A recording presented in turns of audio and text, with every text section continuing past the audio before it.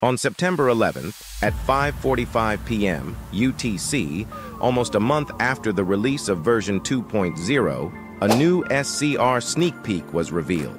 The sneak peek, titled "A Nice Little Facelift for a Nice Little Train," is a preview of the cab of what appears to be a rear-mesh version of the Class 220 or 221 at West Wyvern Station.